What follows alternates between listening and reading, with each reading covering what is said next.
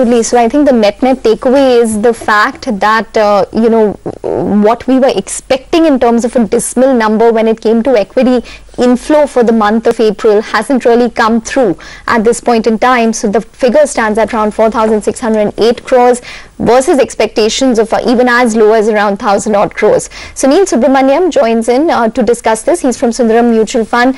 Sunil, your first thoughts, especially on the equity figure, which stands at 4,609 crores? I think it's a very healthy figure because if you compare that, the last month the ELSS numbers were higher, and this month there is no ELSS significant impact. And of notable feature here is that small and mid cap put together as a category has got almost 1,500 crores out of the 4,000, so 30% of the flows. So clearly there is a increasing risk appetite among the investor that I see here, which is fairly evident. Do you have the fact sheet in front of you, Sunil? Yeah, I have it in front of me. So the way the numbers are disclosed is all changed now, right? It's a new look. No, that's I think the two things. One is the beginning of a financial year. Second, now that the SEBI classifications are there, AMFI has decided to have a proper comparison because then it will make meaningful sense. So from now on, every month, you can actually see whether investors are investing in diversified funds or more riskier funds, where they are putting the money. I think it's a much more useful report. So, I guess the AMFI always had the data, but it's out in they're releasing it now properly in terms of different classifications. So the equity scheme, the number to compare is 4,000, just confirming, 4609 crores, right? The equity plus equity ELSS, and the March number was 11,756, right? That's the number. Correct. Yeah, I'm just getting my team to do the comparison. Right. Because but 4609 crores is the equity category, the total equity inflow. Yeah, but I think balance funds were included in equity in the previous month. No, I think that classification happened. Balance funds we always look at separately. Okay. So balance fund in the month of March was minus 3,181 crores. And this time also balance funds have seen a outflow, right? I mean the number is 2,121 crores. Yeah. Correct. So it was a bigger outflow last month, and it's outflow still, but a smaller outflow in this month, right? Yes, correct. Just a quick question on the equity side. Many people that I spoke to said that up till the 27th or 28th of last month, figures were, even the CAMS data, which is pretty representative of the overall fund size, was showing a 1,000 odd crore figure. So this is a big jump. I mean, any reason, any explanation behind that, Sunil? I would say that some institutional money flows into multi-cap funds would happen probably at the end. And even the small cap allocation is a HNI allocation, when they take a tactical call. So I think the correction in the mid-cap index went up in March, came down in April. There was a negative. So there are people, smart investor, smart I'm using with a very cautious methodology, but the guy who wants to move in whenever their index valuation is better, I think that probably explains this, that few HNI persons had made the small cap call with the correction for the month. Okay. Sunil, just hold that thought. I wanted your thoughts with regards to the mid-cap fund inflow that we've seen for this month as well. But I'm just going to quiz you on that in just a bit. We have Vishal Kapoor, CEO of IDFC AMC, who's joining in on the line as well. Vishal, are you pleasantly surprised with the equity inflow? Yeah, I think strong inflows, and more importantly, I think the SIP inflows in particular, I think reflect the strong underlying retail participation that we've been seeing for some time. So yes, I think strong numbers overall. But this number is, these April numbers are completely comparable to the previous month numbers? By and large, I would think, of course, I'm first talking about only equity, because on the fixed income side, there tends to be larger variations between March and April. But on the equity side, I would think, April was a month with more holidays, including some of the election-related sort of holidays. So on a working day basis, I would think that these are fairly strong numbers. Like I mentioned, there are two underlying themes, if I were to try and interpret a bit more into this. One, clearly the domestic participation through retail, SIP flows seems to have, I think, become even stronger in April. The second is when we look at the participation in equity inflows, it's not just multi-caps but also small and mid-caps which have seen significant participation. So at one end, while for some time we've seen the rally in the mega cap and the large cap stocks, clearly one segment of the market seems to start believing that mid and small offers some opportunities if we were to look at the net inflows in these two segments of the market. Okay, there is a statement by from AMFI which I think the call is on, and I think actually can we cut to the AMFI call? I mean, if we can, we'd like to do that, because the statement said that this April number cannot be compared with the March number because of different categorization. I think that was what the number said, what the flash said. Sunil, you were saying that you were basically asking your team to take a look at the comparisons. Anything else? AMFI said you can't compare. I don't know which number they're saying, talking about in terms of non-comparison, but yeah, go ahead. I think what they mean is that if you take a particular subheading here, there won't be comparable last month. But if you take the total, as Prashant you did, that should be comparable, because it's not as if something can jump from equity into debt. You see, the total equity number should tally with the total equity number of last 6 months. So I don't think it's a dispute. The point is, you pick a large cap number, you won't have a comparable large cap for last month because they haven't published it. Okay, that is fine. I mean, okay, because I mean the previous number wasn't there for comparison. I mean, it was not in the public domain, so there's no comparison in that sense. Okay, but the total number, we're okay. We're on sound footing there when we compare total equity to total equity last month. Sunil, while this is definitely a surprise, a positive surprise, the 4,600 crore number for April, it is still the lowest in many months. Can we just talk a little bit about the reasons behind this absolute soft number?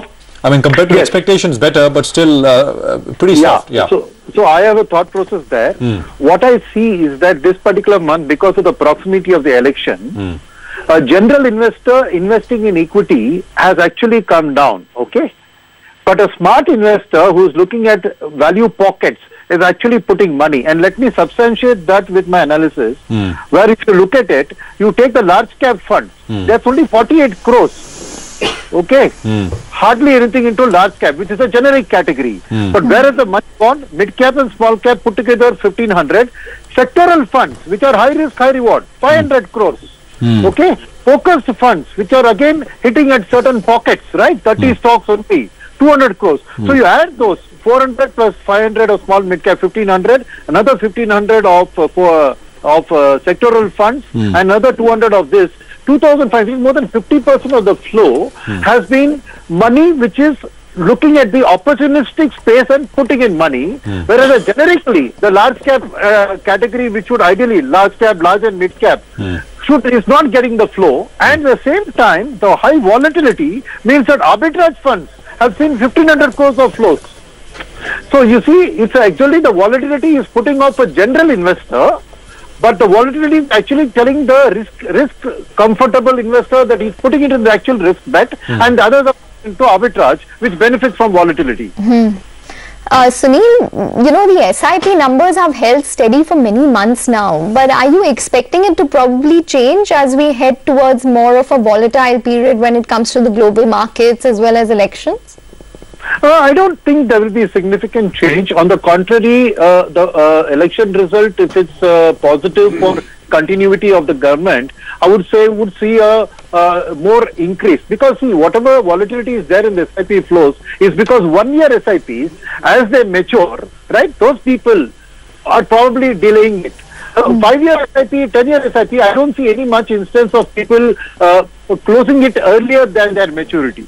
Are you getting me? So 1 year maturity was there last month. People say, let me wait before I start my new SIP. So that delta would actually pick up post-election. Okay, all right, fair enough. I think, do we have Vishal still with us? Vishal, any other comments, any other sort of thoughts on the data? You've had some, yeah. Yeah, so I think the other aspect is really on the fixed income side, significant net inflows, which was anticipated, expected.